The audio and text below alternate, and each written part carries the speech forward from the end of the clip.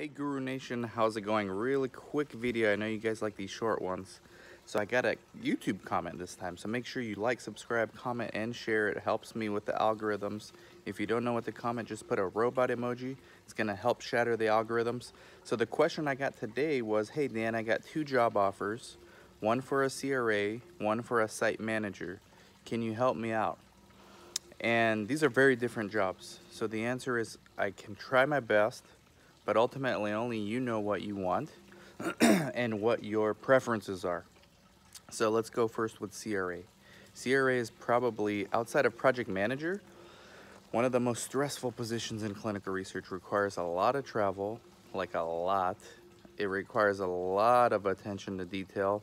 Every single monitoring visit is important because you can catch critical things every time, whether they're temperature excursion, patient safety issues. Those are primarily the critical things that you can catch as a CRA. Informed consent issues, you always have to be alert.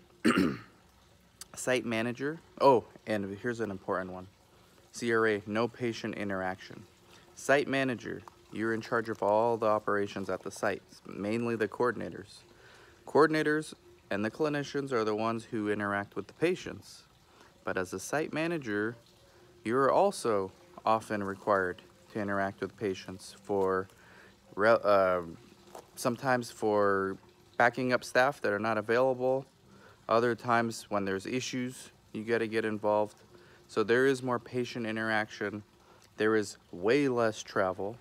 I mean, I imagine you'll go to some investigator meetings when they pick those back up, if they ever do. In-person investigator meetings, I think they will. Also conferences to go biz dev for the site.